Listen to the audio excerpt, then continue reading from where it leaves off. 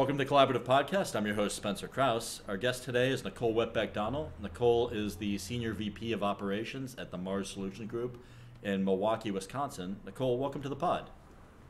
Thanks for having me. I'm excited. Yeah, I'm excited too. For people listening, Nicole and I have been friends for, I'm going to say like 8 years now. And Nicole was the one that originally got me to come out to Milwaukee and work for Joy Global, and has done quite a bit of interesting things in the meantime, and kind of welcomed me to that city. And I don't know if you saw the episodes with Anna and Dimitri. They're all buddies too. So yeah, thanks for finally doing this with me. This is fun to have you on. Good. Cool. So I guess you told me you recently changed positions. What was that like? Congratulations, by the way. Thanks. And yeah, what kind of precipitated that? So we've had a lot of growth over the past few years as a company. We went from, we've tripled in growth for the last 2 years. So needed someone to oversee marketing, operations, and delivery and sales. So promoted me into that role. And now we're looking to backfill my position, which was VP of sales. I think we're going to more look for a director level of sales. Yeah. Because we want this person pretty active That makes a lot selling. of And sense. as you know, these people, good salespeople are like almost impossible to Yeah, we were find. just So talking about this before the cameras went on. So it's a real bitch to recruit for that position in my experience. And to quote my one friend Kristen, you get one douchebag misrepresenting the company, and all of a sudden, it's all bets are off. All your hard work kind of goes out the window. So yeah, my experience has been it's really really tough to recruit a good salesperson. exactly. That's why we've opened it to like United States and we're looking for referrals instead of, going to market advertising, job ads and stuff. We're looking for Nice. someone who's like solid and good, which is going to be hard. So when you say U.S., you mean they can be outside Wisconsin, they can be anywhere in the states, remote, as long Yeah. as they're good at what they do. Yeah, that makes Yep. sense. That's awesome. I think that's the way to do it these days. When it comes to talent, for sure. Absolutely. Well, especially with a role like sales, where you don't necessarily have to be there to be good at it. It's actually, you'll spend most of your time on the road anyway, so it doesn't really Yeah. It's matter where just you finding live. someone self-motivated. That's the hard part. Yep, yeah, I agree. We just recruited a new guy at SKA, who he's still trying to see how he works out. I think he's going to do well, but I don't know. He's got some differing philosophies from me, so we've been sort of. I've been learning from him. He's been learning from me, and we've been sort of like rethinking the sales strategy. It's been pretty fun to figure it out. So That's good though, to work with somebody who's different. I think so too. Like Yeah. I might have told you, like my main advisor on the business has like very different political views than me, and I won't say what those are because I don't want to ID my political views on the podcast. Yeah.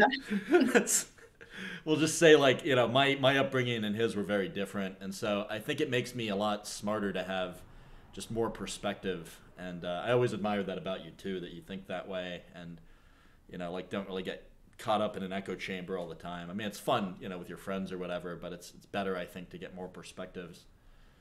100%. Yeah. Yeah. That's why. So some of the people I work with, our company is like 78% BIPOC diverse, which makes it so amazing, right? Because you're learning about different religions and different cultures. And, some of our team is over in India, Oh, cool. but they work the same hours as us. And you build these really It's great got to be a weird relationships. sleep schedule. Yes. Yeah. Yes. Very weird sleep schedule for them. So like an 11-hour shift. I think they do 10 hours. Okay, okay, that's Yeah. wild. And it's completely flipped, right? Yep. So right now it's daytime for them, but they're in bed. It's kind of like working third shift. Yeah, it makes sense to me. I thought about at another job I worked outside SK, I was considering just trying to do it from like Europe just for fun, or Thailand, or just like play around with Yeah. the nomad thing. And the thing that kept me from doing it more than anything, because I'm pretty sure I could be competent at my job no matter where in the world I am, except when I need to have eyes on physical hardware and personnel, is I didn't want to have to wake up, at I think I ran the math. It was like a 6 or 7 hour shift for Brussels and Belgium, which is one of my favorite towns. And it would Yeah. have been, don't quote me on that, I might be off by an hour, but it would have been like waking up at like 2 in the morning, local time, and going to bed before you could do anything. So you'd basically just be missing everyone in your city.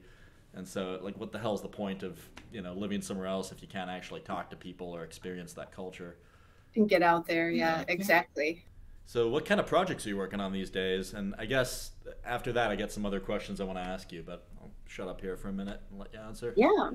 Um, so, gosh, we have this program called Returnship. Women that have been in technology left to either stay home with their kids, or maybe they've, not been in tech, doing something else, and want to get back into tech. So we upskill and reskill them on the development and data side, Oh, cool. and then we help get them back to work. How do you reskill someone on development? Like you're teaching them to code? Yes. So Holy we have people that we bring on board that badass. do, yep. And then we do project work. So some of our clients will use us to do specific project work, and we'll get that cohort involved in it. That's cool. Yeah. Do you have like So that I'm guessing you bill at like a lower rate for folks that are still learning like that? Because we've been trying to figure that out. Like, we get pulled in when the house is on fire and there's a very small window of time to deliver Mhm. like a huge amount of work. So I'll be honest, Nicole, we at SK discontinued our internship program. And we don't really do any on-the-job training anymore, except to teach people like the project that we're adopting to, which you can't avoid. And so, and I wish it wasn't that way. I'm actually curious how you're getting around that, because it would be good to be able to open the doors to like broader, diversity of like experience, as it were. I think it's different because they have the experience, so you're not training them from scratch. And they've had the working experience, which is important, right? They've been in a corporate environment and they kind of know how it works, versus an internship type of program. When they're kind of fresh, you have to spend a lot more time and they don't catch on quite as quick. Where these women are like ready to get back to work, ready to Nice. go. Yeah. So what's like an example of a past life that a woman in this program would have, like before learning to code, and data entry, data science, data analytics, all of the above? Um, Data analytics. Okay, So cool. they would have had a job already in that field, and maybe they are staying home with their kids, or someone was a flight attendant because they weren't able to find work. Yeah, yeah, makes sense. Yeah. So then they don't want to be a flight attendant. They want to get back into that. Yeah, And but it's been 5 years and things change in 5 months. yeah, especially when you're dealing with the software world. I mean, I don't really do a whole lot of coding. I haven't coded in a decade, but I mean, maybe at Joy Global was the last time I wrote any code for work. And then I guess I check the Git when engineers on my teams do coding now, just to make sure that everyone's delivering what they're supposed to, Hmm. because of you know who.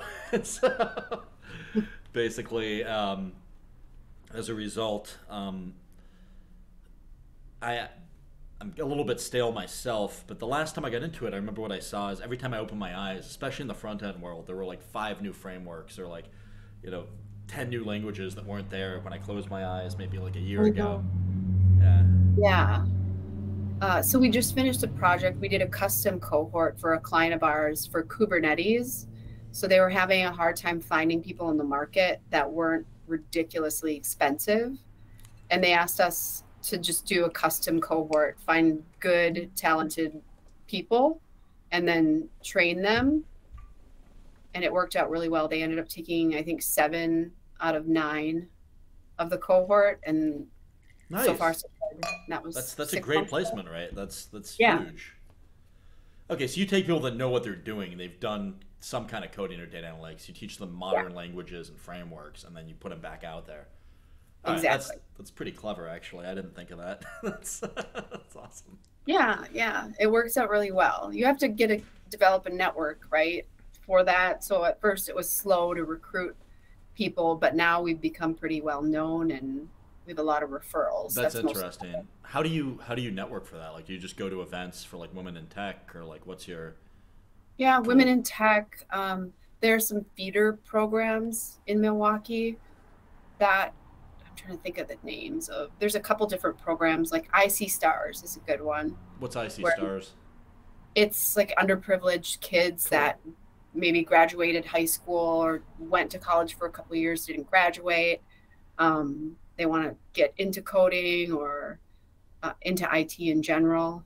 Nice. So we look at the candidate base and where we think we could put them, and then we feed them into our program. I like the name too, because like sometimes you do see a rock star that's kind of like a diamond in the rough, and they might not have the traditional pedigree or education that Yeah, like most people are looking at, so they get overlooked. There's one guy I talked to who was in Amazon's. You know, they have like their own trade school now to teach PLC programming and like robot programming and all that crap that they need to run these massive logistics centers. And I don't know how that has weathered the layoffs. I'm talking out of my ass here as someone who is just kind of on the fringes and observing as an outsider. But this one guy I talked to that was in their program was really clever, and some of the skills they were giving him, I'm like, ooh, maybe we should be, piggybacking off this a little bit, because, I mean, like a good PLC programmer is hard to come by these days, or like a good CNC machine operator, or like a good, you know, somebody that knows how to do controls, on like a line and can get a motor drive tuned. I mean, that's not easy skills to come by, and they're all very valuable.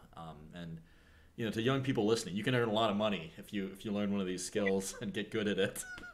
Please go be a controls engineer. Please, Please. we'll hire you. Nicole and me will hire you. You'll get a job. You'll never be unemployed. That's correct. You'll get your door pounded down by recruiters constantly. You'll never have an empty inbox, and that's true. People will figure out where you live and just be calling your personal cell phone constantly. Very true. Same with machinists. Machinists for sure, yeah. Mm-hmm. At my last job at FormLogic, which I resigned from pretty recently, I don't want to get into that. My last job at FormLogic, I'll say, I was the director of advanced projects, and okay, I'll talk about it. So the reason I resigned was because they hired me as director of advanced projects, and I was under the impression that that meant running an R&D team. There wasn't a job description. The job was just made up for me, and that's how it came to exist. So in my mind, it meant running an R&D group and creating my own department and standing that up. In the eyes of the company, it meant doing more business strategy decision making, which just you're probably way better at it than me. It's not what I've trained myself to do in my career. And so I tried to make it work, but just wasn't a great fit. But anyway, what FormLogic, yeah, of course. Yeah, I'm not upset. I get along great with everyone there. I mean, the CEO and I text on a regular basis. Director of Quality, Michelle's come on this podcast and is coming back on again soon. She's great. She's one of my favorite folks. And we drank a lot of mezcal that night. And we're going to do like charcuterie and champagne next time, I think. Ooh, I like that. Yeah. Michelle's a badass. I'll have to introduce you to her at some point. But she, or what I was going to say is we could not find enough CNC machinists. I mean, what we were doing is running a highly automated machine shop. And what that meant was, coming up with unique ways to have remote machine operators running, say, like 10 machines at a time. And so it's force multipliers, and then removing the geography constraint that you and I talked about at the beginning of this podcast.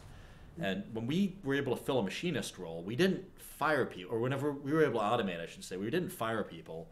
We bought more machines and hired more machinists.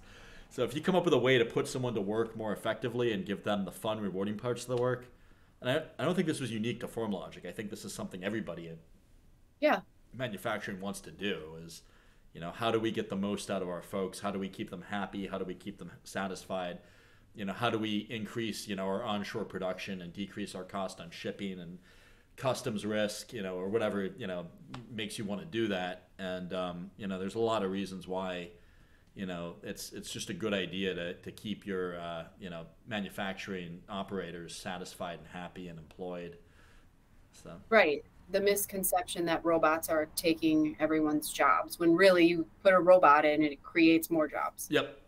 And it makes someone doing their job more interested and useful. I mean, now they get to play with the fun robot. Yeah. Yeah, and I completely agree. And it's been fun to be a part of that, and like I said, nothing bad to say about those guys. I'm grateful for the experience.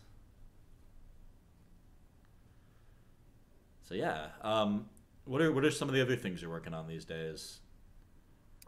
That's a lot. No That's what I worries.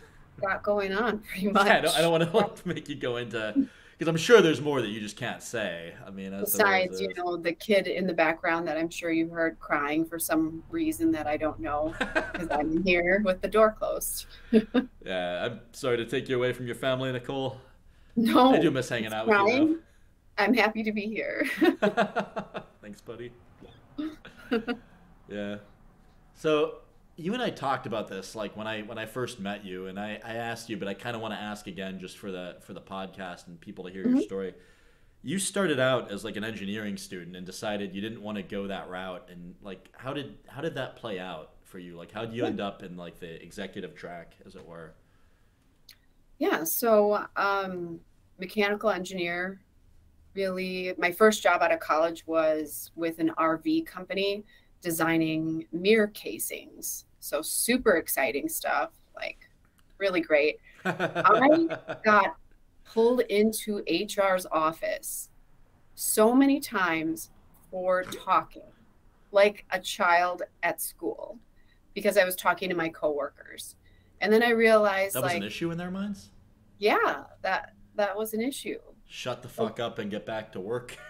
Yes, that was Jeez. like the mentality. So I was the only woman in the engineering department. It was kind of an old Brutal. school company. Um, and on top of that, just, not a good fit. And I was like, wait, I can't talk if I'm an engineer. That's a problem because I talk a lot. I want to meet people and I like people. So I quit and I took a 100% commission sales job. Nice. Just like, That's let's fucking see if I'm ballsy. good at this. Yeah. Yeah. Just both And feet right into the deep end, cement shoes and totally, everything. I'm just like, let's try something completely different and not tell anybody what I'm doing because I don't want people, judging me or whatever. But I was really successful. I did good. I was with that company, I think for like 6 years. They wanted me to relocate and I decided not to. So I left that company and got into staffing and recruiting, and was like, this is the greatest thing in the entire world, That's awesome. and haven't left since. So I've just kind of worked my way up the sales ladder into the executive suite. That's awesome. And can I say, like, when you recruited me, I was so grateful that you actually wanted to hang out because I too am a people person. And Yeah, that's one of the things about like straight up engineering jobs that, I mean, I have nothing but respect for engineers, and I'm grateful for all the engineers I get to work with that, totally. come up with awesome ideas and, figure out how to solve way harder problems than I could solve on my own. But at the same time, like personally, like you, I love to bullshit and be around folks and to hang, right? And so Yeah. the fact that you wanted to like hang out and you were like, hey, let me know if you want to see the city. Let me show you around Milwaukee. That made me Yeah. so happy. I was like, yeah, new friends, let's do it. And I don't know No, if this was true, but at the time you said I was the first engineer to take you up on that you'd ever recruited in. Is that actually a true statement? that is it. It really is. They're like, oh, I don't know. I don't want to do anything. I'm like, okay, it's Brutal. fine. Change your mind. But Once in a while, we'd get like a coffee or something, but nobody like wanted to have fun, I guess. you've ended up being one of my best friends. Like I've and so like we've worked together since then, like in different capacities. I mean, like I don't know, I've been to your house, I've met your family, like, Yeah, I mean, you've that's introduced pretty me to people cool. I wouldn't have known, I've introduced you to people you wouldn't have known. And I That's mean, none very of that would true. have happened if we hadn't hung out and like gotten to know one another as people. So Yeah. And I I love understand that's that. what I do for a living, right? I get to hang out with my clients and sometimes candidates and go to events, drink booze and have fun. That's awesome. Yeah, that's the I way to mean, there's live. other stuff obviously in between all of that, but Well, yeah, of course, you can't just be a party animal and nothing but. You've got to have some strategic vision and intelligence, but you've obviously got that too. yes, And so yes, yes. it's I think it's a good balance. I mean, I'm grateful that you're on the scene. I'm grateful to know you. I don't know. You're a killer. You're good at what you I do. feel the same about you. Thanks, Nicole. It's very kind of you to say. Absolutely. Yeah. You are definitely smarter than me too. So. I don't know if I agree with that, but I Oh my appreciate it. God. You can't not agree with that. You're way smarter than I. Every time we talk, I'm like, you're doing what? And how? I don't know. I'm just trying. I feel like I'm a bit of an asshole. That like I grew up as like a bright kid, and so like I would score on like the long tail of IQ tests and just blow the curve every time. And I don't know. I think it made me a little too cocky out of the gate, where like I came in thinking I was better than I was when I got out of school. Like I was so used to like being the valedictorian or like breaking the curve or embarrassing everyone else in a math class, and like my score set the standard for everyone else. It was in like a 200-person lecture at Case Western one time, and That's a big deal. well, just raw horsepower isn't everything though. Like I think experience matters more, and like that's something that I would never have admitted when I first graduated. But I mean, like the people your network, your experiences, your ability to adapt, your knowledge, from like who you've been around and what you've seen. I mean, that's arguably more important. Your emotional intelligence is more important than your intelligence quotient, in my opinion. And like, I feel like that's something. I don't know. Like sometimes, every now and then, I'll meet a kid like right out of college where I see myself in them, and they're cocky, and they think they're. I don't know if you remember our negotiation. You can't even talk about it. But like I was supposed to be an intern at this job, and I negotiated myself into being out of the pay grade for an intern, and so I was a whole different classification of person at that company. You also had a rare skill set. Yeah, that's fair. You did. Yeah, I don't know. I think I was very much opposite because of my upbringing and the way I grew up. I was kind of never encouraged to do things. I was more like independent on my own. I got to figure it out myself. So I was always kind of second guessing myself. And it took me, I think, into my like early 30s to really be like, oh, I did something. Like, I can do this. I know what I'm doing a little bit some days. I mean, you've given me so much good advice on stuff that wouldn't have occurred to me ever. Like, I don't know. You're smarter than me in a lot of ways. Maybe in some ways we balance each other out. No, I think it's a good synergy as well. I met this one guy. I had this guy on the podcast. He's the CTO of Motive Space Systems. His name's Eddie Tunstall. And this dude is way smarter than me. Like, I was like, Jesus, fuck. Like, this, how many things does this guy know about? Like, he builds space robots for a living, and he's okay, like understands like all the ins and outs of like the difficult linear algebra that I struggle with, and like he could do any one of the engineers on his team's jobs, but he doesn't because he's the CTO. And so that guy, and he was amazing to work with because there were like little things he caught in editing, or like little things like I think I like got like some minutia wrong on the description, and he recognized immediately like just the best work ethic. And I was like, okay, this guy is way smarter than me.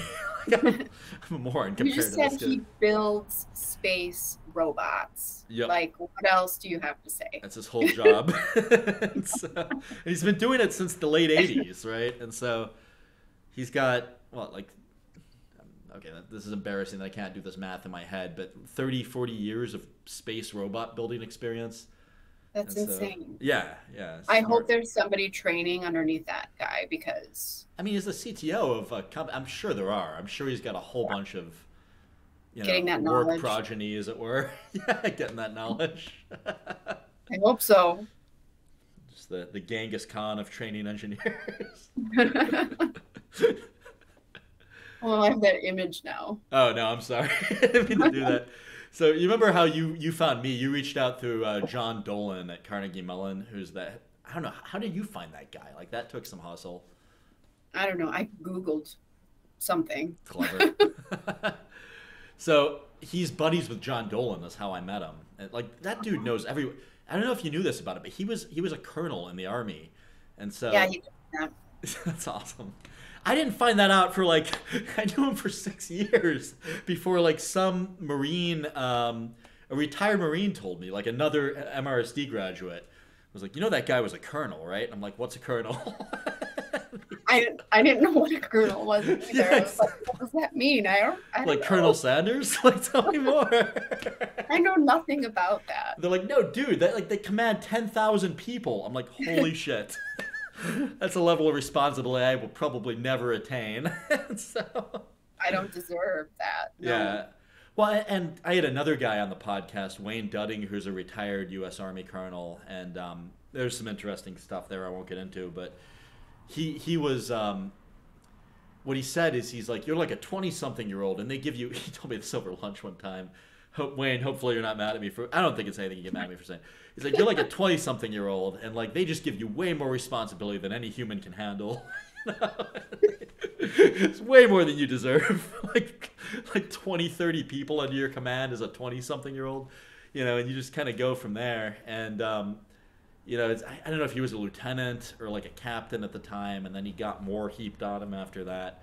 But I think I think if you show you can handle it, like they just give you more and more and more, and if you don't break, they're like, okay, this person's general material. Whatever. That's I'm saying this is, I've never been a veteran, I've never served, I don't know. This is my observation from having friends that are in the, you understand? Yeah, I have a cousin in the Air Force, and he got promoted to something, and I don't know what it means, but he's been on like 6 or 7 tours of Afghanistan, and he keeps going back, and I'm like, holy moly, what do you do? And he's like, I can't tell you. Like, you really can't tell me, or are you just saying that? He's like, no, I really can't tell come you. on. And I'm like, just a little bit. Like, no, I can't say anything. I'm like, well, you're no fun. That's hilarious. I had a guy on the podcast as well, this other guy, Brian Byer, and he told me a story at dinner about robbing a bank in Iraq in order to get they needed dinar to pay people like cops and teachers to keep the infrastructure running. So they robbed an actual bank, and then they only went after like the government accounts. And apparently the teller like didn't speak English, and so Brian's commanding officer got him in and was like, hey, can you blow that bank vault door off? He's like, well, we might take down the building as his TI-84 or whatever out. He's like, we might blow down the building, but yeah, we can take it out. And then the guy all of a sudden spoke English and like knew where the key was. Oh, right away. Yeah, exactly. So the only reason I'm telling you is because he told it on the podcast. I think we're good, but I mean, some of the stuff those people do is just fucking insane. Like, I'll never have those experiences, and maybe that's okay. I don't necessarily need to know what it's like to rob a bank in another country. It does sound kind of cool. Yeah, for sure. I'm a big Reservoir Dogs fan, so like anything that resembles that, I'm just like, yeah. So everybody wants to be Mr. Black. Nobody wants to be Mr. Pink. I haven't. That's the one show I haven't binged yet. It's on my list. You mean Reservation Dogs or Reservoir Dogs? Reservoir. Oh no, it's a movie, but like it's a good one. Oh, what am I thinking of? You might be thinking of Reservation Dogs. It's the same font. Okay. It's on Hulu. Yes. It's good. Well, I'm like 6 episodes in. I haven't had time for TV lately. I wish I did. Yeah. But I've been getting buried at work. Night. How is that? I haven't watched that yet. Oh my gosh, Spencer, you have to watch that. Handmaid's Tale? All right. Yeah. What do you think about like the current economic climate? Since we're going down this rabbit hole, like what do you think is next for our industries? So, just to kind of get more into it, like Mars SG works on pretty much what SKA works on, just at a different scale and in different verticals, right? So, yeah, you guys are contract engineers. Okay, cool. Yeah. And you're bigger than us, but you're in like more like what are your like main industries? Like what are you guys doing? We do a lot of like finance, fintech, badass. banking. Yeah, we do none of that. So we focus on like field robotics and mechatronics. So like we've put robots into like, operating rooms, and we've, built people new arms that they didn't have before. And, now we're doing stuff in the energy sector, which is pretty fun. And then we've done a little bit like really, really light like defense. Like we did like navigational devices in that area. But I mean, that's all I can really say without getting myself in trouble. But um, Yeah. so fintech, what else? Like it sounds like software focus. Yeah, manufacturing and healthcare too. Badass. But more like we're doing most of what we do is not statement of work, it's staffing. So that's where we make all of our money. Interesting. It's So on the we're staff. different. So we're like we go T&M a lot of the time now because when we get called in, I mean, our somebody badly needs help yesterday, and so if we were to SOW it out, like our client would be fucked because we would run through their whole timeline just on the scoping, and so we used to do that, and at this point we'll do it. Like if it's something we've done before and we know how to scope it, but we don't get called for something we've done before. We get called for something ridiculous that nobody else can figure out because we're known as being the best at what we do. And so That's like cool. thank you. So we get called when the house is on fire and there's very little time left to put the fire out. And we just bring a gang of heavy hitters in to solve a difficult problem. And then we leave. Yeah. And so that's And then they call us and they say, we need 4 software engineers, full stack. We need this, we need that. Yeah. interesting. So that's what you get, like a discrete staffing requirement. You're like, okay, we got these 4 people. We can do this. We can do that. Do you go? Sounds like you're mixed pricing. So you go based on like seniority level or like okay, Yeah, and it depends on the client. So sometimes we have to run through like a large vendor system, and then yep. our pricing gets, our That would margins jack are it up because like, that's brutal. So you yeah, do more work and you make less That's it's fucking horrible. I shouldn't but the say that. volume is there. Okay, The so that's volume not is so there. bad. Life is good. No. So Yeah, then that it's makes like a sense. hundred people at one client. I was thinking about you. I was touring a plastics company the Cool. other day, and I was looking at their machine. They had a robotic arm that was like cutting out plastic and leaving it on the floor. And I'm like, oh, that's so much unused plastic. Like, what are you doing with that? And they're like, oh, it just goes and it gets recycled. And I'm like, Spencer could do something with that. Yeah, for Spencer could sure. fix that problem. How much money you got to do on-site recycling would be my next question. What's your budget? Yeah. What's your timeline? So, yeah, I mean, and I say that tongue in cheek, but what I actually mean is, we asked that question to sort of vet out, like, are we offering the right solution? So if a company had, say, $20,000 to spend on that, you're not going to be able to do much in the way of bespoke engineering for $20,000. Like, not for something like that, but like when I'm thinking it out loud for that project, you'd probably want like something like a crusher, like a big paper shredder to take that plastic and pulverize it, and then you'd want some kind of a vessel that can churn and melt it, and you would have to like think about color. So does the color of your end product matter? Are they all the same color mold? If it's all the same color and you've just got yellow scraps and a yellow product coming out, then you can just pulverize, melt, auger it into like your injection mold and then stick it back in line, have heating coils all the way along, and then blast it back in and recycle that way. So what it comes down to, I guess, is like how much money are you losing? It's math, and how much is it costing you to buy new plastic versus get recycled plastic, and then if you were able to recoup that margin over the amount that you're losing, what is that amount of money? That determines your budget for the project, right? And then maybe you look at like a 2-year ROI, return on investment, or I don't know. I mean, it depends, right? Some clients want a 5-year ROI, some clients want a 1-year ROI. And so it just depends on that client's risk tolerance. And then that's how you'd formulate a budget for that project. And from there, you say, okay, well, what can we afford to do for that amount of money? Like, you don't want to gouge. Like, I had a real estate agent where I was in the market for some rental properties recently, and she just asked me what my range was. And then she served me properties with no real estate rental potential at the top end of my range. I'm like, what? Why? Like, what do you? Have you even been listening to me? Like, you're giving all of us salespeople a bad name. But the reason I ask what your budget is not to gouge people for the top end of their range, but it's to know like what solutions are viable based on their budget. Like obviously you don't want to launch a satellite, if it doesn't make sense financially to do so. So, and that way you can present options that are within the realm of possibility and actually be useful and not wasting any effort on the front end. So, I don't know. That's a long rant. My dog, sorry. No worries. You Thought it might might have be to. your pig. was like hoping for the pig. No, Amazon's here because, you know, why not order everything that you own on Amazon and give I had Amazon probably more give money? them. This is embarrassing. In grad school, I was spending probably 20 grand a year on Amazon. Like it was bad. I definitely had and continue to have an addiction. Like I don't know. Okay. Yeah, I bought a leaf blower. Like somebody, messed up their car Why bumper. a leaf blower?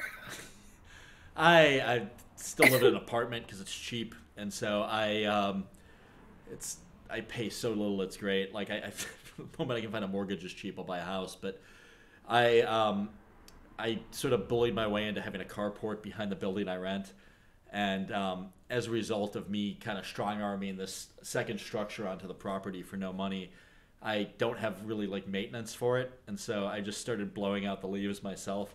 And it's a good way to clear my head. I mean, you were telling me like feeding your chickens gets your head. I don't know if you still have them, Yeah, but yeah. you were saying it kind of gets you chilled out and like off the work day.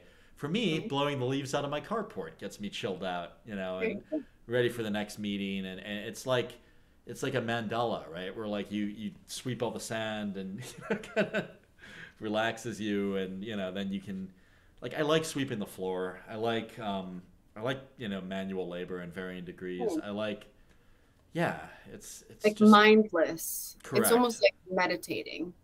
Driving too. Like if you have a long drive, that's Yeah. the closest I get to meditation. Like I don't do well with being told to sit still and not go to sleep. No, I try so hard. I really, really give it a good try, and I just can't get I there. can't do it either. My brain just will not shut the fuck up. I It's know. It's awful. It's like no matter what you do, there's something going on. It's like if it's not work, it's planning ahead. Like I'm a planner, maybe like not maybe. I'm totally obsessive compulsive disorder. I know it. So I'm probably me always too. planning like for the next day. Like what do I need for I the do the next same day? exact thing every time. Like I'm not even worried about it because I know I'll never not do it. Like even if I've had like 12 cocktails, like I'm still gonna run my calendar for the next day before I go to Yeah, bed. Like exactly. as I'm spinning and vomiting in the toilet, like climb away. Like I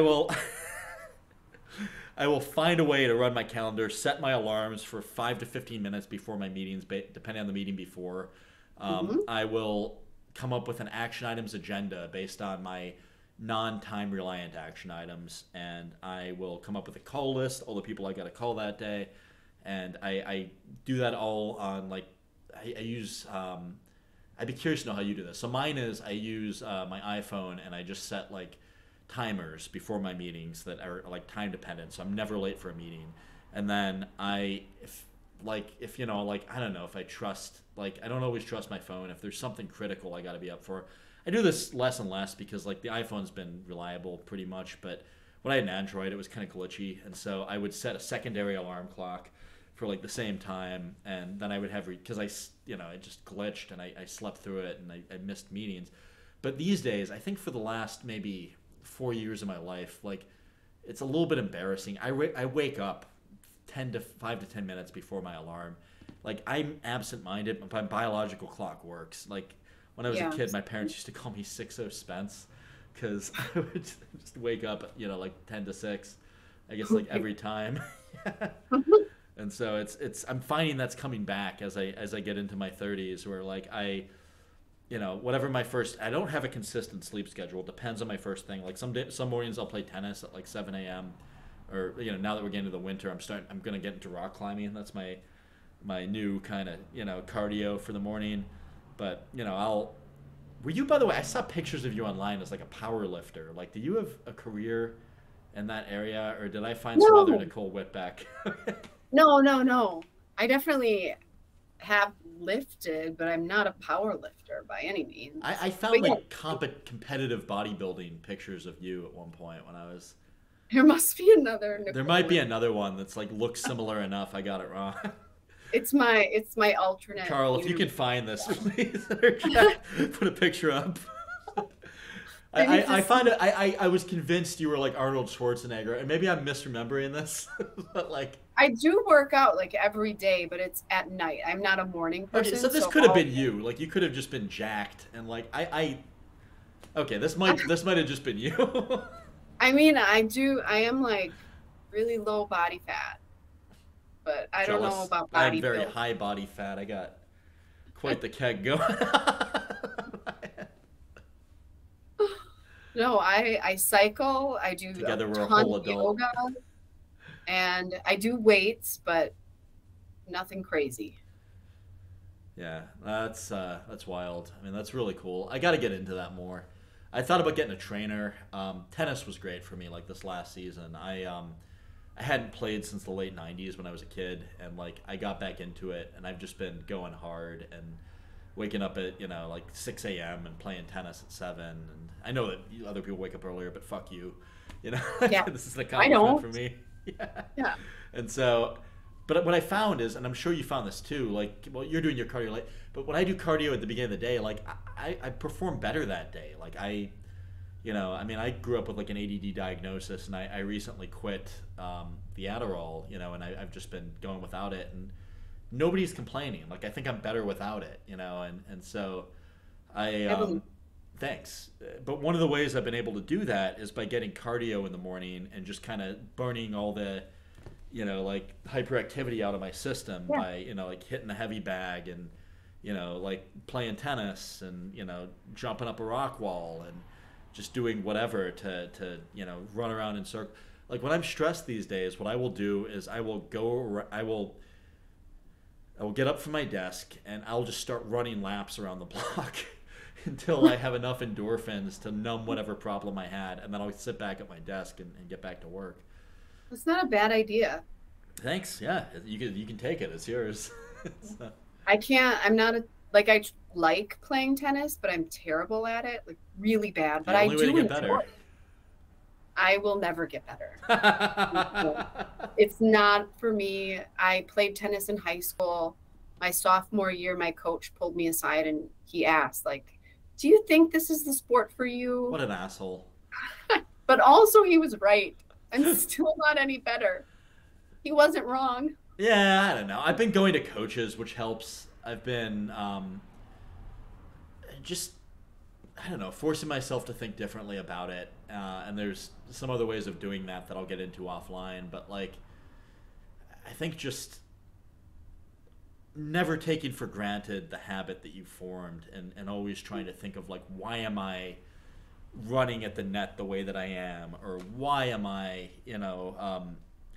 always, why am I standing there and not more on my feet, and try to fight that. So what I found is like, if I jump up and down when I'm at the service line, like I'm at a rave or something, and I'm like, yeah. Yeah. Like I'm more dynamic, and so I'm more likely to get up off my ass faster and sprint to where the ball's at, and like I drill on all of it over and over and over. So like I will see how fast I can run across the court. I mean, when I have a coach, like I'm basically paying them to be a human ball machine that gives me tips. Like they'll just serve me like 200 or 300 balls, and we'll just work on muscle memory and train it into the cerebrum. And then like, I don't know, like I like going to the shooting range as well. And like one of my mentors there was like, it takes 100 shots to break a bad habit. And I mean, the same is true of tennis, like, and probably anything where you have physical muscle memory and you're trying. I'm sure I've got some bad workout habits that you could help me correct. Like, I think like, as long as you're active and doing something, that's so important. Like, I think so. I have systemic lupus, and I look at all of these um, men and women that have the same disease as I do, but they're not active and brutal. they're in so much pain and discomfort. And what a huge difference just being active and exercising makes for your muscles and keeping you loose and limber and building muscle. It's amazing. And pain management too. That's awesome. So it actually helps with the pain mitigation to just be. 100%. That's interesting.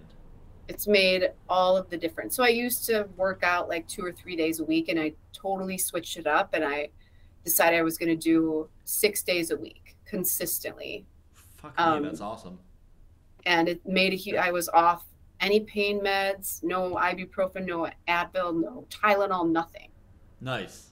Yeah, it was crazy. And I told my doctor that, and he's like, wow. And I'm like, it's true. This is a different doctor than the one that said you were gonna die like over a decade ago, right? There were a few of those. They were Fuck. wrong. Thank I'm God for telling you, that.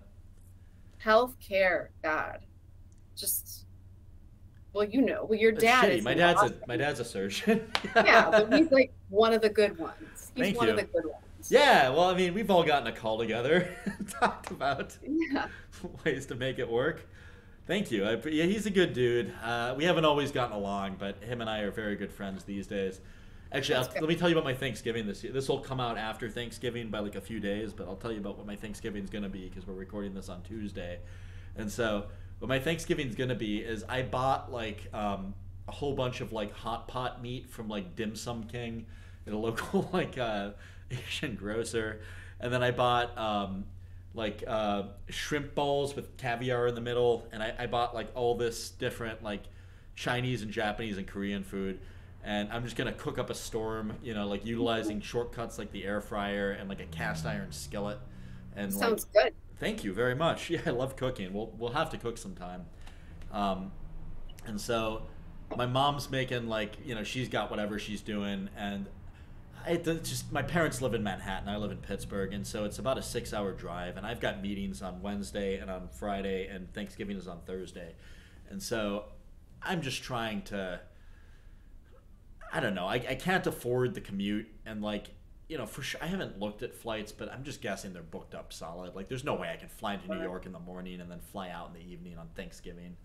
And so, it is what it is. And so I just want to hang out with them on Zoom, and then what I'll do is I'll just cook up my storm, and they'll cook up their storm, and we'll probably have a few cocktails together and just bullshit, and it should be fun.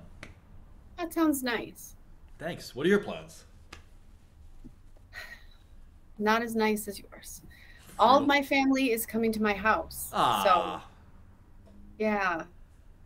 Sounds like my parents don't see this. Sorry, Mom and Dad, if you ever watch this.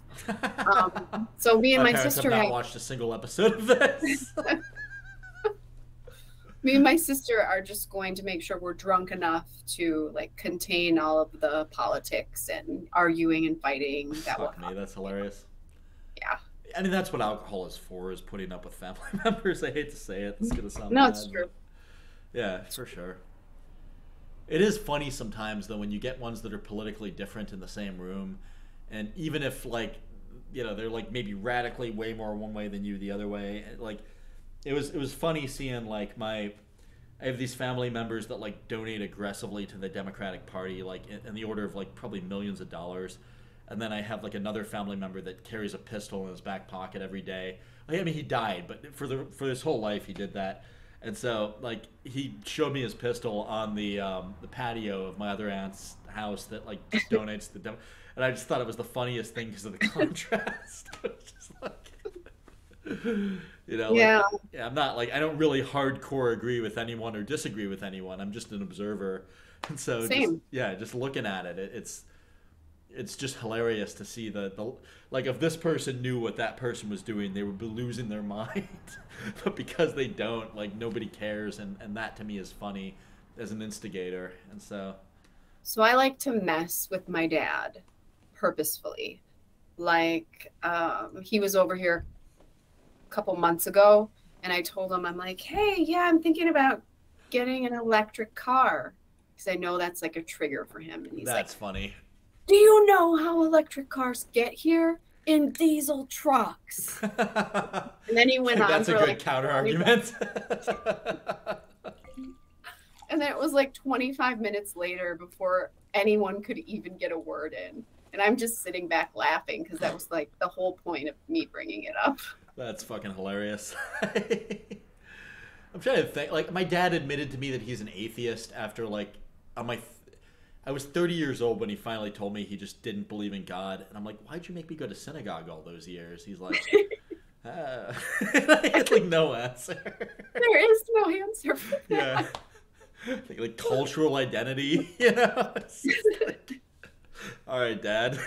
I guess he's seen some stuff though, right? Yeah. I honestly, I'm not religious myself, and I don't think I've ever brought this up on the podcast, so here's me coming out of the closet on that.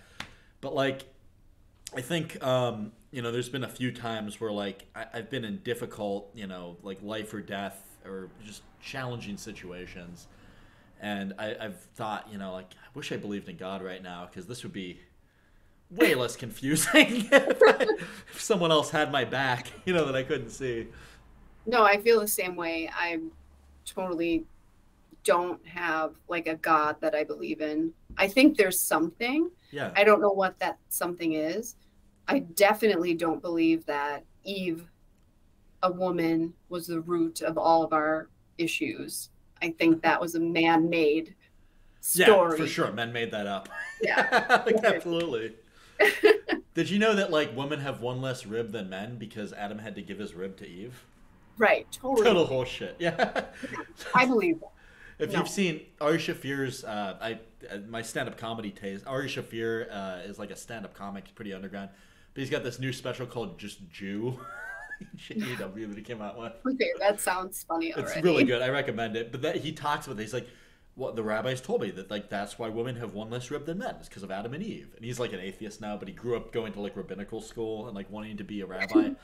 And he's like, and I didn't learn that women have the same amount of ribs than men until I was in my 40s. You know how embarrassing that is? It's like, well, why do you think that? Well, because some guy with beard dandruff told me when I was a kid. I kind of got some dirty looks last night from like one of more ethnocentric purist from the Judaism. My mom wasn't Jewish when she married my dad. She converted before I was born. And so if I took a 23andMe to try to bond with my sister, who I have not a lot in common with, but that's what she wanted. So I was like, all right, I'll do this stupid, whatever. What's the word for like when you care about racial purity? It's escaping me. Yeah. Eugenic. I'll do the stupid eugenic shit. Like, whatever. I'll do the stupid eugenic shit with 23andMe. And so I did it, and, I'm just like, 47% Ashkenazi Jew. And my grandparents hated my mother, before she married my dad. She had ruined the bloodline of inbred, Tay-Sachs, more likely to have. Like, I'm grateful for that. Like, I think the more mixed up, like, you are, the healthier you are in terms of just, predispositions for whatever, and so. Oh, yeah. Yeah. Oh, this is good. It's got, like, way more philosophical than it always does, right? Like, it's always, like, we're going to talk about the work and this and that, and then it just gets philosophical, and that's one of the reasons I love doing this, is just being able to talk, all kinds of, just life, the universe, and everything with interesting people who are smarter than me. So you're smarter than me. You might be smarter than me. You're smarter than me in a lot of ways. I'm smarter than you in some ways. You're smarter than me. Yes, you definitely are smarter than me. In the shit that you've put up with. Can I tell the story of what happened when you went to that ARM conference for me the one year? Oh yeah, you can.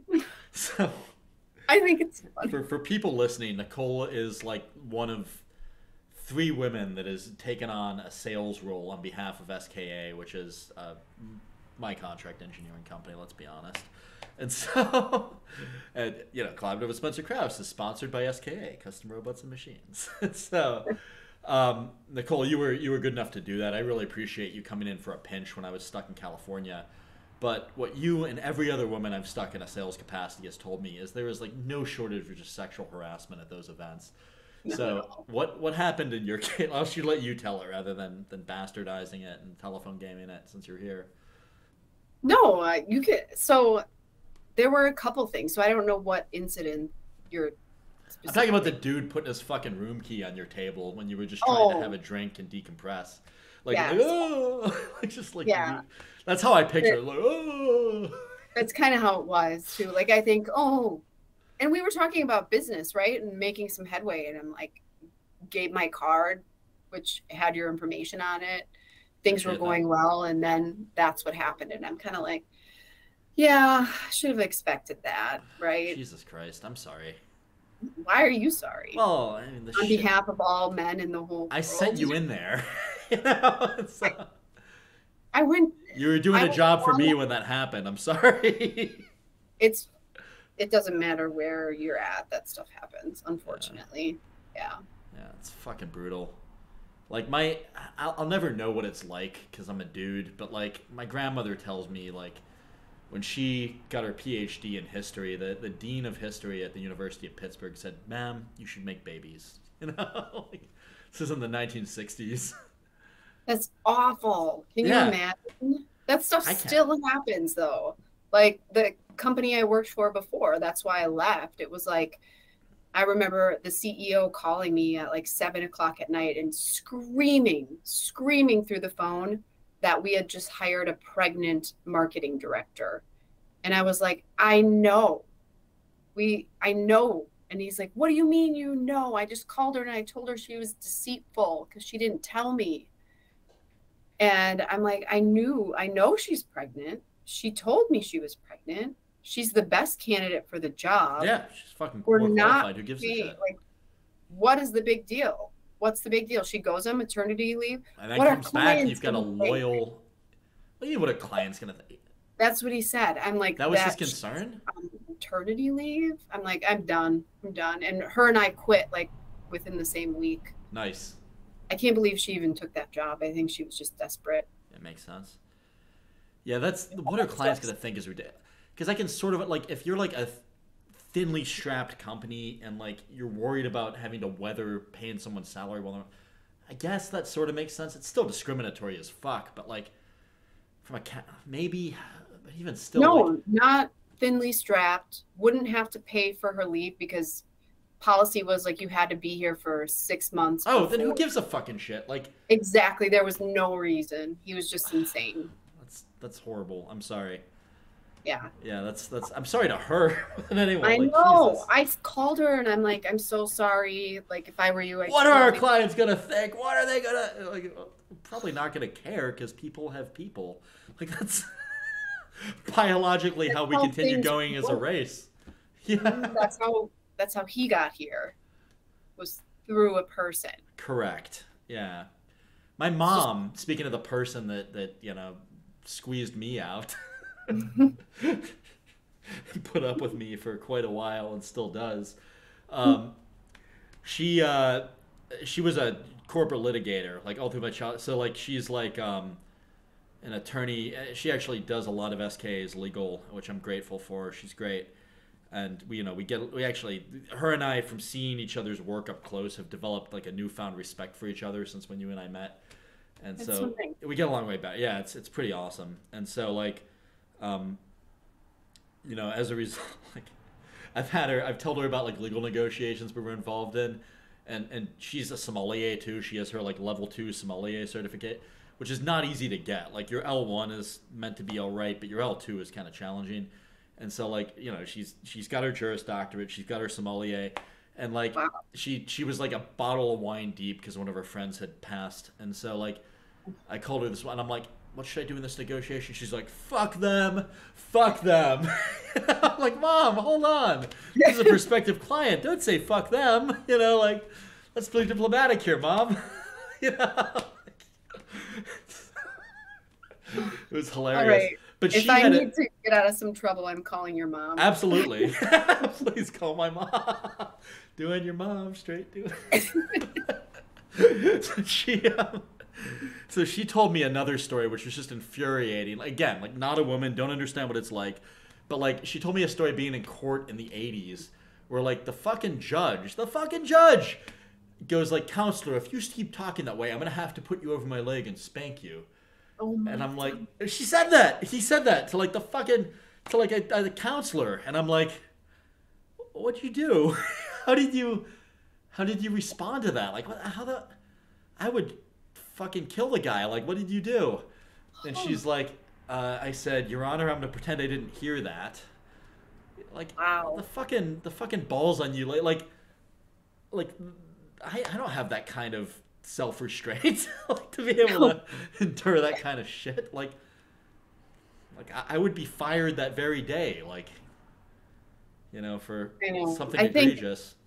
you start to like get numb or kind of used to that kind of bullshit. It just, and it hasn't changed that much. I mean, look at Roe versus now we're in politics again, but It's all good. honestly, like, what are we doing? We're going Yeah, back and that was pretty bad. now I got political. Sorry. It's all good. I mean, as long as you're not worried about it, I'm not worried. Like, obviously, there's people I work with that would disagree with our perspectives on this, but you know what? Like, That's we okay. can agree to disagree. Like, that's okay. Yeah.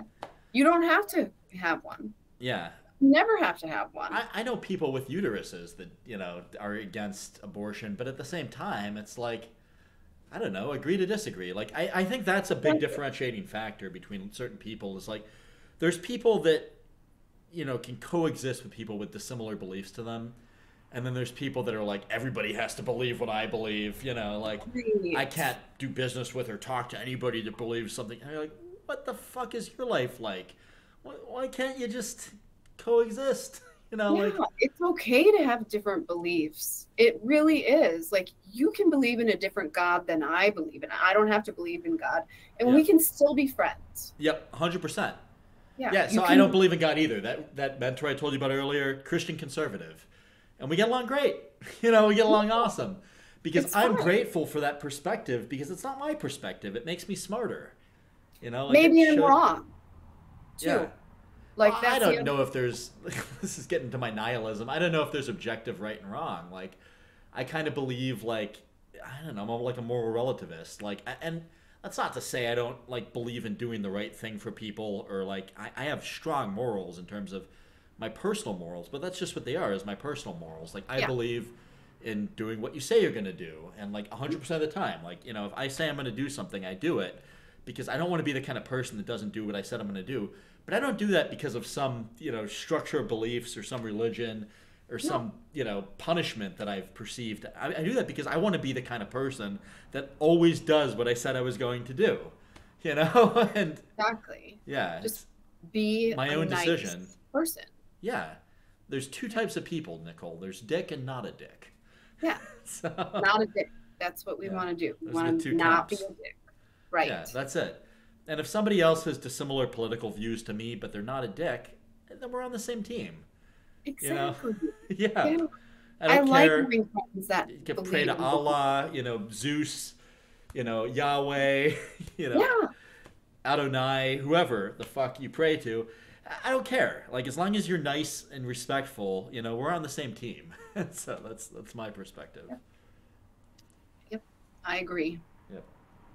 I like to have a variety of friends with a variety of beliefs and backgrounds, and because it's nice. I love having conversations about what they think and what I think, and Yeah. we can sit around and we can talk about that, and we can agree to disagree, but we can also learn from each other. 100%. Yeah, I'm not like a big. I shouldn't disparage, but I will anyway.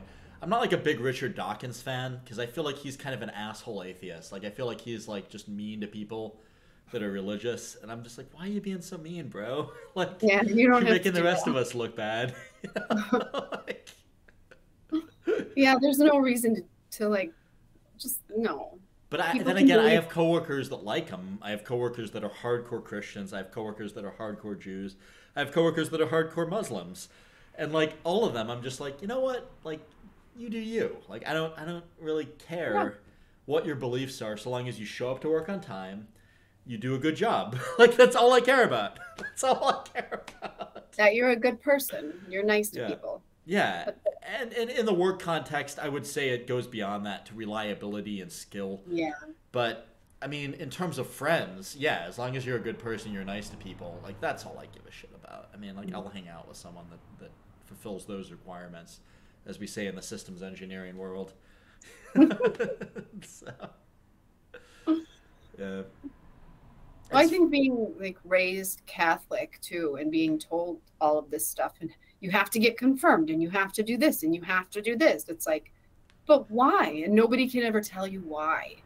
Because yeah, that that's what Jesus did, or because you don't want to go to hell. Well, I'm cold all the time, and I heard hell is pretty warm. So I don't know. That's fucking hilarious. I mean, like, so, like, it's similar for me, right? Like, growing up Jewish and, like, going to synagogue, even though my dad was an atheist all along and never told me till I was 30. You I know, love like, that. yeah, right? I mean, the motherfucker, like, I gotta give him credit. Like, motherfucker, literally and figuratively. I gotta give credit where credit's due. And so, he, he didn't do anything. I was in Sunday school one day, and they told me about Jonah and the whale. And being the little cynical cunt that I was, I said, well, hold on a second. I heard in grade school biology that your stomach is full of hydrochloric acid, and hydrochloric acid dissolves tissue. So how did this guy not get digested?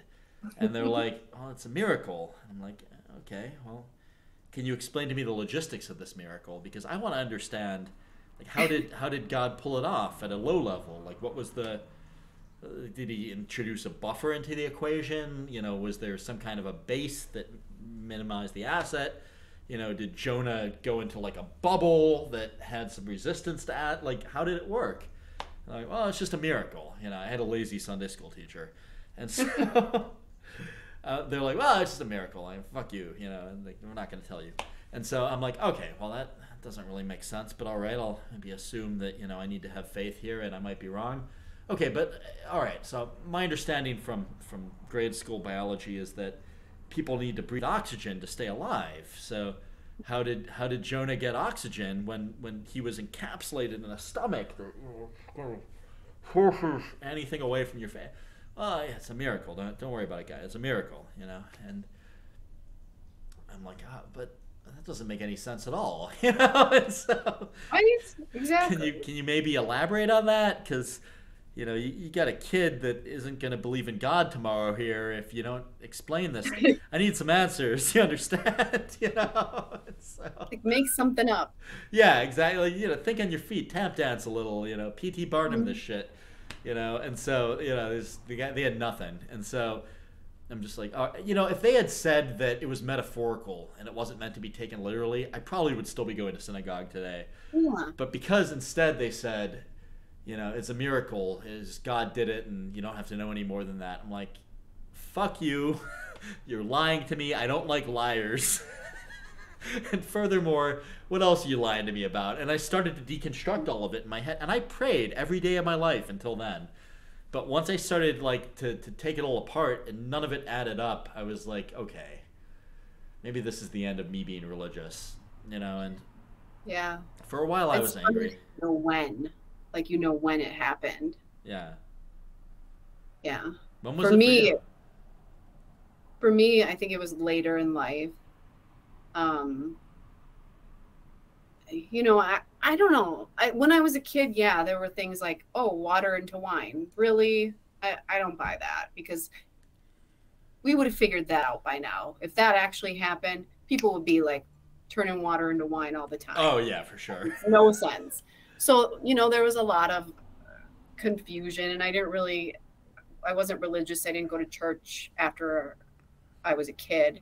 But I think when I got older and you start seeing, young people, I remember having a friend who died really, really young from cancer. Brutal. For no reason. And, stuff like that happens. And then you just realize, like, shit happens. Some asshole priest just says, God taketh and God giveth and God taketh away. Yeah. Some stupid nonsense. Exactly. Basically, the Catholic equivalent of shit happens. Mm-hmm. It is. What was that sushi place in Milwaukee that we went to? There was a Japanese owned one that was fucking awesome. I'm trying to remember. Yeah. It's still there. I can't think of what it's called. Yeah, no worries. It was fun. I like that place. It's a great place. Really great place. Yeah. Yeah. What I don't love is the fish tank. Yeah. I know what I'm going to eat sushi. I don't want to see them alive. Cantonese restaurants are notorious for that. I hate that. Yeah. It's like going to a steak place and then being able to pet a cow. You can shoot it in the face if you want. Right. Yeah. That's Betsy. Betsy's a great cow. You want to eat her? No. I haven't had red meat or pork. Nice. Any kind of beef for 3 years now. When did that change? Was it when you got what is your pig's name again? I'm so sorry. Benny? No, Benny. He didn't stop me from eating bacon. I love him. He's a great, cute little pig, but I was still eating bacon. How big has he gotten, by the way? So Nicole, for people listening, has this awesome pet pig named Benny, and he told me when he would charge people that were coming up to your door, Yeah. He's good now. He went through a teenage phase, right? Like dogs do. Oh shit! So he's like a person. Yeah, he is. He's like a toddler now. I have a little toddler who gets teenage to toddler? That's irritable teenager. Okay. Yeah. He went through puberty and he hated everybody for a while. That makes Now sense. he's sweet and docile again. Is he But yeah, has he been neutered or is he just yeah, he's okay? neutered. Cool. Mhm. Yeah. He's just like a dog. He thinks he's a dog because we have two dogs. He goes outside to go potty, and That's awesome. he tries to cuddle up on the couch, but it doesn't work anymore because he's too big. How big has he gotten? 130 pounds, Nice. but like compact. So you'd never guess he was 130 pounds. So he's pure muscle, it sounds like. And, like a big fat neck. Nice. That's awesome. He sounds great. What's the life expectancy on those things? Not to be morbid, but I'm just curious. Like 20 years. So Nice. So it's like a dog or a cat. It's the same a thing. commitment. Yeah. Yeah. Yeah, Yeah. it's a dog or a cat. Or a pig. They need attention. They need a lot of attention. You can't really, they get really mad because they pick one person and you become like their person. So if you go on vacation or something and come back, they are even if everyone else is around, they're pissed. Yeah. My cat gets that way. Like Yeah, cats are like I'll have other people watch her, and she's sweet. I mean, her name's Lucky. She's like a black cat with a little white spot on her chest, and my ex-girlfriend named her. Like we get along really well. But like I love her, but like I like to travel, and so like I'll go to Europe for a month, or like I wanted to go to Southeast Asia for a month recently, and I didn't get to because the COVID travel restrictions were complicated. But like I love traveling, and so it's bad because when I get back, Lucky, like for like 2 days, she's like meow, meow, like why'd you leave me, you fucking asshole. And like I will spend 2 days just at home, like just cuddling her to make her feel better, and then I'll go back and reconnect with the rest of my friends. Yeah, animals are weird that way. They're very sensitive. Yeah. Especially pigs, because they're so intelligent, right? They're like the second or third most intelligent animal is a pig. So what, like humans, apes, then pigs? Yeah, and I feel weird because we like don't eat apes. Why are we eating pigs? They're just as smart. Yep. So that kind of weirds me out. That's one of the reasons I I can stopped. buy that. Yeah, maybe I got to get a pet pig if I want to make this vegetarianism thing work, which I haven't attempted yet. But like, Yeah, I think I would probably draw a similar conclusion if I'm being honest. Like, so if you could give some advice to like I don't know, like when you were just starting out your career, what would it be? oh gosh, that's a really good question. Thanks. I just made it up while I was in the toilet. Oh yeah, I would probably say make sure you have some fun and don't be so serious because life is short. Amen I to think that. that's what I said. It took me too long to kind of figure all that out. And I feel like no matter what you do for a job or in work or who you work with, you want to make sure that you have fun every single day, or what's the point? Yeah, makes perfect sense. Yeah. By the way, can I say that the reason I don't drink water at night to this day is because of your advice? What did I tell you? You were like, Or you don't even- drink water when you go to bed because you want to be able to wake up and not be pissing like 70,000 times in the Oh morning. yeah, I totally no water, no liquid after typically like after dinner. Yeah. I don't want to get up at 2 o'clock in the I'm the morning. same way now because of you telling me that. I'm like, Nicole it had work? the right idea. Yeah, totally works. Yeah. I wake up with like dry, cracked lips from dehydration, but I didn't Oh, wake you have up to 70 times. you know the little jars of Vaseline that you can Yeah. buy for your lips? Yeah, Just put it on before you go to bed. that's a good idea. And I even put it like in the corners of my eyes because I don't like dry eyes. I'm going to start doing that. Mhm. And then I don't wake up at 2 o'clock and have to pee and I can't get back to bed and it's a whole thing. Yeah, it's a better way to live your life. I say that like tongue in cheek, I'm going to start doing that, but seriously, I'm going to start doing that. So, yeah, you're fucking smarter than me in a lot of ways. So if I had to give myself advice, like when I was a kid, it would be get your head out of your ass and pay your dues, you fucking twat. Like, I don't know. I thought I knew everything, and I think when I started meeting people that had been doing it longer than me, I'm just like, I don't know everything. I don't know anything. I'm dumb. And they're, Yeah. you'll never know it. Like, you'll never be the smartest person, like, all the time. You'll never be the strongest person all the time. You'll never be the hottest person all the time. Like, there's always going to be somebody that's better than you at that particular thing at any point in, where you're, like, there's always going to be something. Like, there's never going to be at the top of every single curve. And so that took some getting used to for me. It's like, calm your jets, Sonny, Really interesting that you say that, because I think of like how different, and we've talked about this, how different our childhoods were, Yeah. right? And how I was raised, we didn't have anything. I was Nothing. raised somewhat wealthy. Yeah. Yeah. Yeah. And now I look at my own kids, right? Coming from now my daughter, how she grew up, because I wanted to give her everything I never had. Yeah, it makes And sense. we're pretty well off. And Yeah. You're doing great. that, but she also has that same attitude right now, Wait, freshman in college. where she thinks Like she's you. unstoppable. Yep. And she knows everything. Oh, And brutal. I wonder if that has something to do with it, right? That's interesting. I wonder too now that you mention that, because like, fuck, my parents were doing great, and that's my benchmark, and I'm like, well, I'm better than my parents, and they're doing awesome, so clearly I'm invincible, and so I bet you that's where Yeah. it And comes there's from no to some like extent. concept of the real world or how other You people haven't been live. kicked in the ass enough yet. I mean, like, it's gonna Mhm. happen, but It it would hasn't be, happened yet. She will experience it. yeah, it Yeah. just, it's going to take, she's been sheltered. Yep. And for me, I didn't have that. It was like right away getting my ass kicked. Yep. Which breeds humility at a younger age. That makes a lot of Yeah. sense.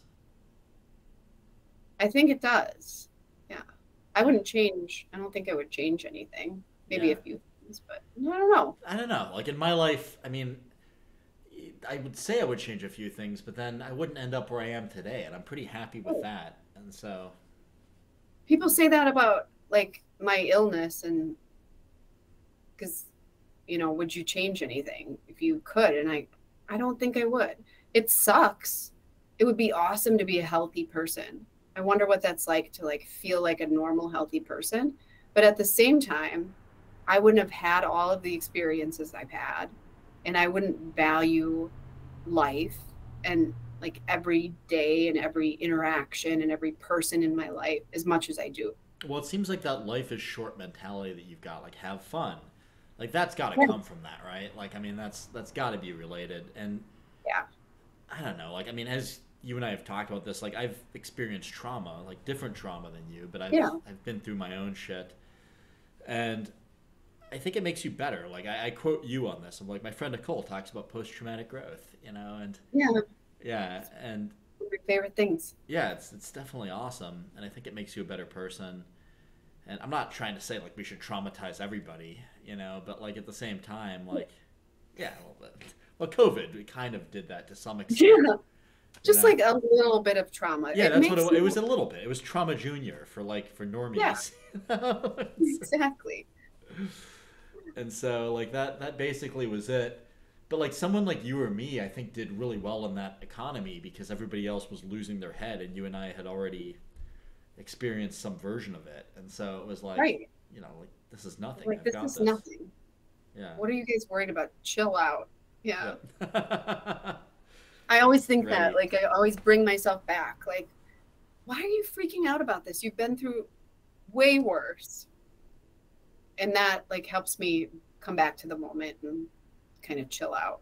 Yeah, I got to remind myself of that constantly. Mm. Well, the other one that helps me, I think, is don't worry about the things you can't control. So, like one of my mentors said that to me, and there's so many things I can't control that are you have an inclination to worry. Or I have an inclination to worry about, like politics or like I don't know, just even like elements of my work that are just outside my control, where it's just like I only have responsibility over these things and ability to influence these things, and if I start worrying about those things, then I'm not as good at managing these things. And so it's like scope it in, chill out, and just Yeah. do your job. And your job is to, get people out of their own way and make sure people have the resources they need to succeed. So Hmm. that's me talking to me. Like, Yeah, just like your own little pep talk. I do that. yeah, nice. Sound like a crazy person. I don't care. Yeah, no, I'll do it in front of the mirror. Do you ever do like the vocal warm ups when you're getting ready in the morning, like the me before you go on the No, call? I do that. I do like pranayama, like all the breath work and stuff with I don't do yoga. that. I was in this group for a while that did, and I was like, it's not for me. I admire it because I have friends that are doing way cooler shit than me that do that, and like, I have one buddy, Ricardo Olivares, who was on this podcast, who was at NASA for 20 years, and whenever he's stressed at, like NASA, or now he's at Google, he'll do like, he's like, then I do my breathing exercises. I'm like, Yeah, you're a fucking badass, dude. Like, you have to I don't know. manage it somehow. Yep. And that I've that got my is the heavy one bag. thing that clears your head. That's Doing awesome. that breath work or even yoga. Yoga You is and I should so, talk. Like, I wanna get some insights on this stuff. Like, I'm not against getting into it. I think you would like it. I think you're right. I did acro yoga when I was in Milwaukee working for Joy. Right. That's I like the remember you. balancing another person on top of you. I don't think I want to do that. It was kind of fun. Like, I mean, I would get hurt or it hurt somebody else. yeah, it was neat because like it was like very, I mean, acro for acrobatic. Like it was Mhm. very it was that. I mean, it was like you learned how to balance someone on your feet, like on top of you, and it like felt like interpretive dancey and like kind of Yeah, vaguely intimate and like also like kind of interesting and athletic at the same time. Like I don't know, it was fun from that perspective. I could see that. Yeah. For me, yoga is about like being with myself Okay, and totally different thing. totally zoning out of everything, like clearing your mind, focusing on what you're doing. And sometimes I'll be so stressed about something at work or home or whatever it is, and I can't sleep. And I can do like a half hour of yoga and then fall right to sleep. Just clears your mind completely. That's awesome. So what I've found is like when I'm having trouble sleeping now, sometimes if I just do push-ups like to failure, like that sometimes will help me chill out. Like if I just do pull-ups to failure, or like if I just do calisthenics, like that'll kind of help me, like just get I don't know what it is. Like I mean, there's other things too, but like that, just something visceral and like physical where you're not really analytical about it. For some reason, I don't know if it just distracts you to where you can do it, or if it's Maybe. yeah, Or you're just tired after yeah, doing, that might be it. or a mixture of both. I'm grateful. Whenever I meet somebody, you ever meet the person where you're like, "How was your day?" And they're like, "Well, it's about to be 5 p.m. So my day is gonna go great." And I'm like, "That's how you live your life." Like, Right. Like everyone has some days, like I have some days like that where you're yeah, like, oh, this was a terrible day. I want to move on. yeah, for sure. That's normal. But That's what whiskey is for. 90% of the time, right. Yeah. And 90% of the time, I'm like, oh, this day went really fast. And that's how it's supposed to be. Yeah. 90% of the time, Nicole, I can't shut it off, and I'm just in bed, still thinking about the next day or strategy, or like 30 things I didn't get done out of the 50 I did. I mean, I'm embellishing here, but Yeah. it's how do I tap into more productivity?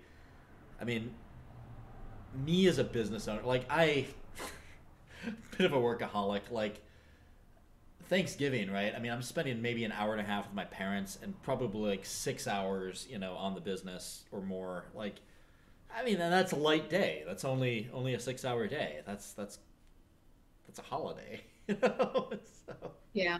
I think it's different when you own your own company, though, too, because it's that's yours, it's your true. baby. That's definitely true. And I was actually at work today, and I had a meeting where I was in with a client and two of my coworkers from SKA, and I can't remember, I said something along the lines of like, "Hey, well, if anyone wants to work during Thanksgiving, I'll be working," like, and everyone just looks at me like I had two heads. And I'm like, "I'm sorry," like, I apologize. You know, obviously, like, it's a holiday. Take the time off. I'm not trying to tell everyone they have to work a holiday. I'm just, if you don't rein me in, I'm just gonna keep going off the deep end here. And so, like, I appreciate that look that you gave me, because that, or just tell me, because I don't have an ego that I have to. I don't have an ego problem. Like, I like to think, like, I have had an ego problem, but I think I've been very good at killing my ego lately, and that's what you need, I think, in order to do good work, is to leave your ego out of it, and check it at the door, and just think about, the needs of the people around you, and, what you need to do to deliver good work to the people relying on you. Yeah, I would never describe you as somebody with an ego. Never have I thought that. Never? No. Not even in 2014 when you met me? Yes. Changed my mind. Yes. Yeah. Yeah, maybe a little. Yeah. But no, no, not even then. No. Actually? All right. Actually, yeah. That's kind of you. Yeah, you might be right. I don't know. I've been kind of. I mean, I hang out with a lot of people, and people tell me different things about me, and I mean, like everyone else, I'm a self-centered douche, and so I like hearing about me. And so, No, you're so much more self-aware than you give yourself credit for. thanks, Nicole. I mean, I you don't definitely think are too. Like, I mean, the fact that you've like lived through lupus and just the crazy shit that you've seen. I mean, you've been like a woman in this fucking day and age, which is just being a woman, and gotten your ass grabbed at work event. Like, I mean, I don't know how you do it. Like, I'm grateful to have you as a friend, and I wish I could be as strong as you, and so I don't know. I mean, knowing someone like you makes me better as a human as well, and I'm grateful for your friendship and your insight. Yeah, I feel the same. Thanks, buddy. And yes. And all of that stuff, like, it doesn't come from strength. It's more like you have to, right? So it's not. I would call that strength. I mean, some people don't, even though they have to. Like, a lot of people will crumble and Yeah. fall into a ball of despair when they're faced with any kind of adversity. And maybe that's an old school mentality, but I don't know. I think that is a form of strength, to be able to do the things that you, quote, have to do to deal with the hand you've been dealt, even if it's a shitty hand, and that's what it is. But Well, I do a lot of work with educational programs for like residents or new doctors, and now even, really specialty doctors focused on educating people just about, specifically doctors, about the patient experience, right? Because doctors are so you're talking about egotistical. Yeah. oh gosh, right? Just like, what, they don't look at you as a person or a human being. They're looking at your chart, or they're looking at this. And then the patient experience is so important for repeat business. So I talk to doctors like You got to be a would. salesperson. Yeah, that's what it's all about. It's like my rheumatologist, who is amazing and great and good at what he does, he comes to me a lot and asks me questions. Like, I have this case, can't tell you the name. I don't know what to do in this situation. I want them to be a repeat customer, and I want them to come back, but they don't need this scan. So I say, then tell them they don't need the scan, and they'll come back. Just be honest, right? And they're going to need some other scan down the road. Like, let's be real. Or they're going to need a $20,000 infusion. Like, the money will happen. Just be honest with your patients, and don't make them radiate themselves more than necessary. That's true in every aspect of sales. I mean, like, why would you sell someone something they don't need? Because you're short-sighted. That's why you did that. Yeah. Because you're a stupid idiot, and you don't think about next year, or the year after that, or the year after that. Right. And so I feel like that goes right in line. Like, take this pill. It's going to help this problem and cause you 20 other problems. But it's my doctor that prescribed me Ritalin when I was 7. Oh my God. I don't know if I filled you in. So Ethan was just diagnosed with ADHD. Oh. And they tried to put him on Ritalin. And I'm like, no, we're not doing that. Nice. We're going to start somewhere else. Yeah, take him to Non-conventional. martial arts. Like, I mean, there's like a lot Yeah, of other like better ways to do it. right. We're not going straight to medication. We're not doing that. Yeah. And he was like, well, you're wrong. And I'm like, he's my kid. I know. We'll see a different doctor. So we did. And Yeah, he was get like, yeah, we don't have to start there. Why would we start there? some of these doctors are so fucking arrogant. Like I've had psychiatrists act that way with me, where I'm just like, get the fuck out of here, you douchebag. Like, here's cash for everything that I've accrued to this point. Let me just close out my tab and move on. You know, like I will pay full price, and I'm gonna get the fuck out of here, and I'll never see you again. You Yeah. know, so, Cardiologists, yeah. by far, biggest egos in the world. My granddad was a No, cardiologist. sorry. No, he had a big Granddad. ego on him, so that Probably fits. one of the, maybe he was one of the good ones. I literally had to go to 5 until I found one that I liked. What did they Because they do? kept, Like, what was the folly? so something was wrong. I was having heart palpitations and feeling dizzy, but Yeah. like heart palpitations so extreme that I was having chest pain along with it. Ah, brutal. Yeah, and I know my own body, so I'm like, when I'm Could when that be I a take blood a hot, pressure issue, or is that not just it was palpitations? POTS, postural orthostatic tachycardia, Okay. which can be really, really extreme and bad if you don't get it taken care of. All it is like tachycardia, basically, but heat and exercise can cause it. And it can be really scary. So I went to the first cardiologist, and he said, oh, well, this is because you're a woman Oh, Jesus. and you're dealing with your kids and you're stressed. Yeah. And I'm like, okay, we're done. And I'm not paying for this. So I went to the second cardiologist, and he said the same thing. And the third guy ran tests Listen, on me. Yakuza. You know? I'm And I'm sorry, like, I didn't mean it no. like that, people listening, but like, it's just so dismissive and shitty. Like, Yeah, it was really shitty. Like, yeah. this is stress.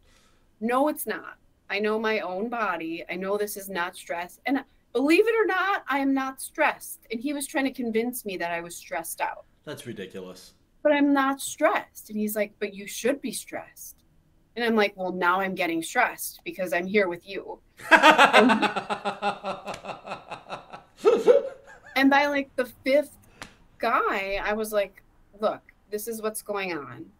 This is what everyone's saying. These are my test results. Clearly something is wrong. He's like, you need to see a neurologist because this is your brain not sending the right signal to your heart. And I'm like, oh, finally. But being told over and over again that this is a problem because of anxiety or it's all in your head by multiple For professionals. tachycardia. Yeah. For tachycardia. That's like, that don't make no sense. It was like, you're a type A personality and this is why this is happening. That was another doctor. And I'm like, no, like screaming. So there were a lot of copays that I refused to pay. And could I pay them easily? Yes. Did I? No. I spent hours on the phone arguing. I will not pay for a doctor's appointment that I did not attend. I got up and I left. I'm not paying. That's awesome. I finally found a guy, an older, more experienced cardiologist who had seen this before. You're definitely more persistent than me. I will just pay the amount of money and be like, I'm paying this, but I'm doing it in protest. I'm never coming back. But like, usually I won't even say that. I'll just pay it and I'll fuck off forever and go somewhere else. No, they need to know. They need to know Yeah. because I called every single one of them back And I'll and pay I said, cash. guess Like, what? I don't want their notes on my insurance. Like, I'll just... Yeah, I don't want that stuff either, but I did call every single one of them back and they called me and I told them, you're wrong. Guess what? This is what was wrong with me and you couldn't catch it. Nice. Because I feel bad for all the What patients. did the neurologist do? Like, what was the prescription? Like, how'd you fix it? So they did a something called a tilt table test, where they put your body basically under extreme like stress, your blood pressure. So what, you like tilt backwards, I'm imagining, or? Yeah, you're tilted at an angle that forces your heart to work really hard. Interesting. And if it can't keep up, and they also put like needles into your arms to figure out what your sweat rate is, monitor your heart rate and your blood pressure. That's really interesting. And mine, I almost passed out. Yeah, that makes sense. I mean, A normal person, it would be totally, they would regulate, but my body couldn't regulate. So then they just put you on a beta blocker. Nice. And then I was fine. Or they can do like a procedure on your heart called an ablation. I can't remember. Yeah. Where they basically like cauterize part of it's like a natural pacemaker, I guess. By cauterizing your heart? Something No worries. like that. I'd have to look at. It's something similar to that. It's called an abrasion or something like that. Yeah. That's interesting. Ablation, maybe? Ablation. That's what it is. Yeah, just because ablation is like when you burn something. And so cautery to me implies burning something with electricity. So ablation. That's what it is. Yeah. Mm-hmm. That's cool. I didn't know you could ablate the heart.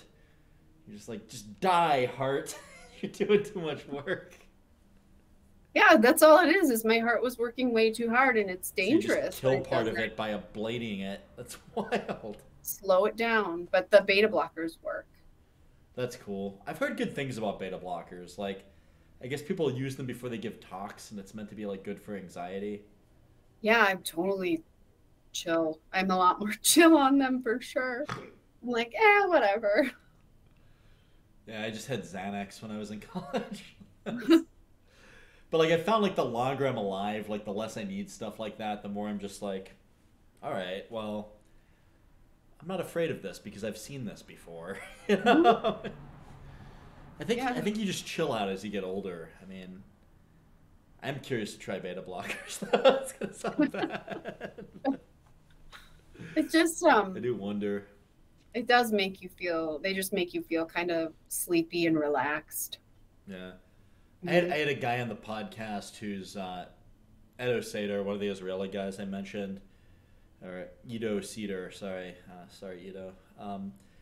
But he'd mentioned the band of tolerance being like the amount of anxiety where which you can get work done. So if you're too anxious, you're above your band of tolerance, and if you're not anxious enough, like if you've got a cat purring on your lap, you're below your band of tolerance and you can't get anything done. So there's like an art to getting right in the right place, and so I feel like that's just a big part of what we do, or being able to perform under stress. Yeah, like figuring out how to get to your band of tolerance. Yeah, it works, right? Like the model actually makes sense.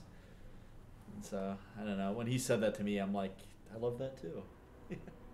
Yeah, now I'm thinking about all the people I work with or on my team that are just a little bit too relaxed, and how can I like give them a little anxiety. Right? Just enough. Yeah. Just terrify him in some way. Yeah, the people I work with are not that. Like, I don't know. I mean, we're so sparse with who we bring into projects. Like, everybody is kind of a maniac. Like, in regard to, like, like, there's this one guy, he's been on the podcast too, who is a very active participant in an active SKA project. Kaz Mostoe, he's the former director of hardware for Bossa Nova Robotics. Nice. And that guy's hilarious. Like, we were in a meeting the other day and he just goes, "Later, bitches." He gets out of there.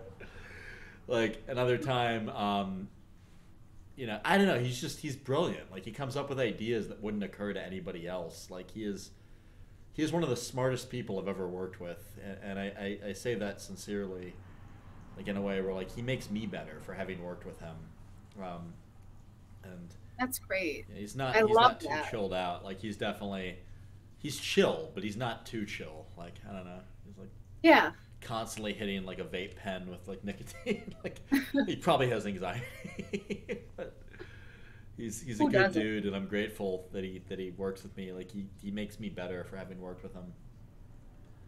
That's rare. You only run into those people, I think, Yeah. occasionally in your lifetime. Well, and I kind of love his like like devil may care attitude, where he's kind of like he just seems like he's got his middle finger up, but in a way that's like he's kind of earned the right by being really good at what he does.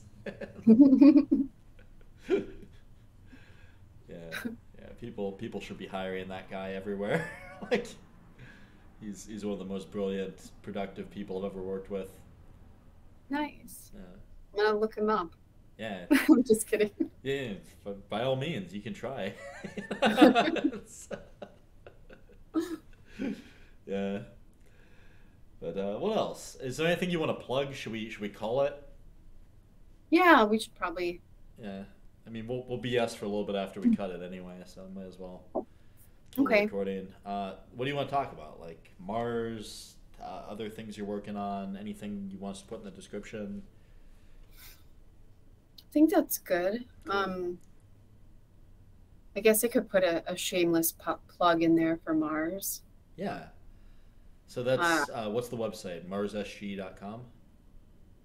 yeah, Mars SG, and then we have the return ship website. So if you go to marssg.com, you can see the return ship websites through there too. Nice. So the difference between us and the other million staffing companies that are out there is we have that return ship program. So we're not just pulling and plucking talent and putting it somewhere else. We're actually creating our own talent. So we look for where the market shortage is, and we develop programs around Nice. that shortage. That's awesome. Mhm. And then I will do a plug too because I've been told to do this by my marketing people. Collaborative with Spencer Krause is sponsored by SKA Custom Robots and Machines. SKA Custom Robots and Machines. You've got that down. I love it. This is my first time doing it on the podcast. Thanks, Nicole. But I did practice it with James quite a bit before doing that. I see like an audiobook career in your future. Oh geez, if money ever gets really tight, that might be my next thing. All right, you're awesome. I'm gonna cut it.